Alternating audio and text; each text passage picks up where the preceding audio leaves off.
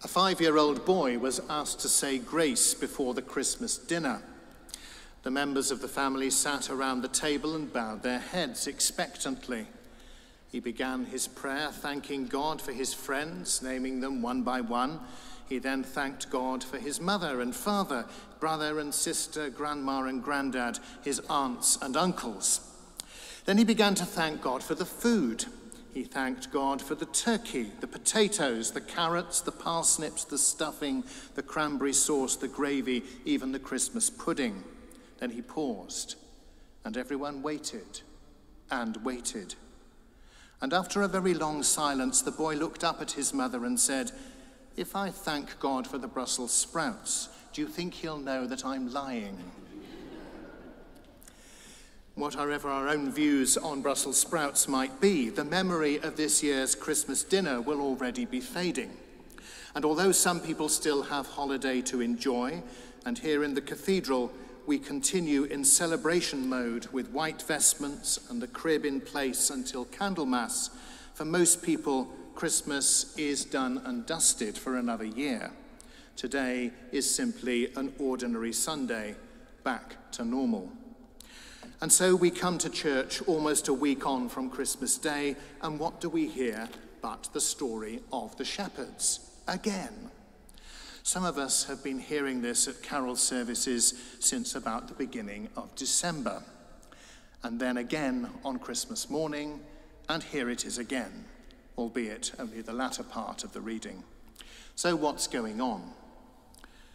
I think sometimes that when we read the Bible is almost as important as what we read there. When we hear St. Luke's account of the shepherds on Christmas Eve as part of the service of 9 lessons and carols, we hear it in a particular way. The context of that service means that the shepherds are encountered as part of the big picture. As in Dean Eric Milner White's immortal words, we read and mark in Holy Scripture the tale of the loving purposes of God from the first days of our disobedience unto the glorious redemption brought us by this holy child. St. Luke's words gain resonance and meaning from the context in which we hear them. The other passages of Scripture, the hymns, the choir's carols, and the occasion itself. On Christmas Day, we hear the same words, but in a different context. Here they are heard as the gospel at the Eucharist, the good news of that particular day. The act of turning to face the gospel reader on this occasion is very significant.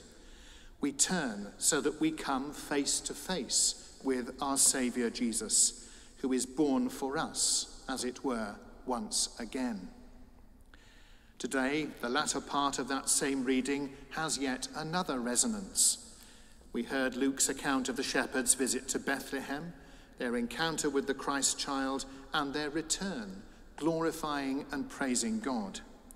And we heard this not as a Christmas gospel, but as a post-Christmas gospel.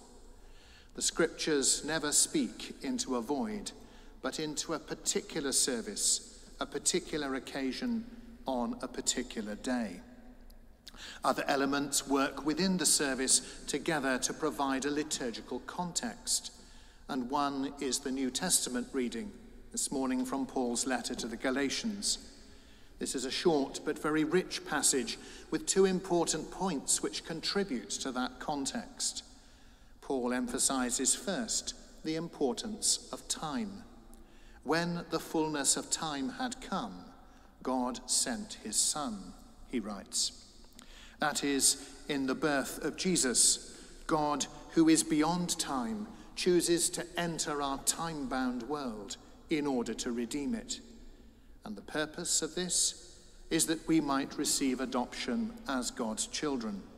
In other words, our identity, who we are, is found not in ourselves, but in our relationship to God, whose Spirit lives within us. This morning's final hymn amplifies this context still further. Thou who art love beyond all telling, Saviour and King, we worship thee. Emmanuel, within us dwelling, make us what thou wouldst have us be. And so the stage is set for the gospel reading to be heard, not only within the context of this particular act of worship, but also within the context of the lives of each person present.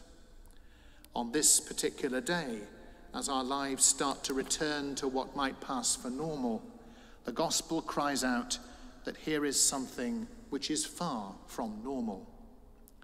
And that was clearly the experience of the shepherds. They had been in the middle of their normal routine, looking after their sheep on the hillside, when they were told, by angels no less, that they would find a child in a manger. They visited, and they went on their way full of joy and praising God. But what had changed? On the face of it, very little. They continued to live in an occupied country and continued to have low-paid, low-status jobs with antisocial hours. And of course, they'd seen only a baby. It would be years before that baby would grow up and could even begin to have any impact on the detail of their lives. Nevertheless, they left the manger praising God because they grasped that something important had happened, that in some mysterious and miraculous way they had come face to face with the living God, that the birth of this baby was special, and that it meant there was cause for celebration, cause for hope, that in the grand scheme of things there would be change, that God, the God of the big picture, of the long-term view, the God of the 9 lessons and carols, if you like, had broken into their lives at that particular moment. That life, although it meant going back to the normal, would never be the same again. The post-Christmas reading of Luke's Christmas Gospel points us to the truth that God in Jesus takes hold of the normal and makes it extraordinary. It's relatively easy to catch a glimpse of that truth when we're caught up in the celebration of Christmas itself. But the challenge of the passage of time and the turning of another year is to hold on to that truth and to continue to place our hope in God, who transforms the normal. So what might this mean for us as we stand on the threshold of another new year? The future holds real possibilities which are quite frightening. The events of recent months in the Middle East, the escalating cost of living, alarming levels of poverty, and, dare I say it, the lack of moral compass on the part of some national leaders all make for a potentially bleak future. The danger, of course, is that we slip into a culture of negativity and pessimism. Emmanuel, within us dwelling, make us what thou wouldst have us be. But the point of the incarnation, the point at which the shepherds seem in some sense to have grasped, is that God really did break into their time and continues to break into our time. The God of the big picture, the God of eternity, bursts in upon the present moment, upon this moment, and offers to transform our view of God, our view of the world, our view of other people, and of the things which frighten us. Everything, in fact. Through the birth of Jesus, God not only shares our humanity, but does this, as today's collect reminds us, that we might share his divinity. Through the birth of Jesus, we are drawn back into a proper relationship with God. We become God's children through adoption, as Paul reminds the Galatians, and we have the opportunity to become the people God created us to be.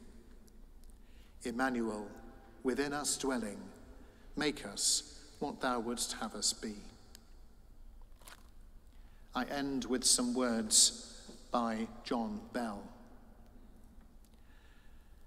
And did it happen that in a stable long ago, a weary couple, whom no one seemed to know, should choose a manger, despite the danger, to hold and hallow the Lord below? And did it happen that all of this was meant to be, that God from distance should choose to be set free and show uniqueness, transformed in weakness, that I might touch him and he touch me. Amen.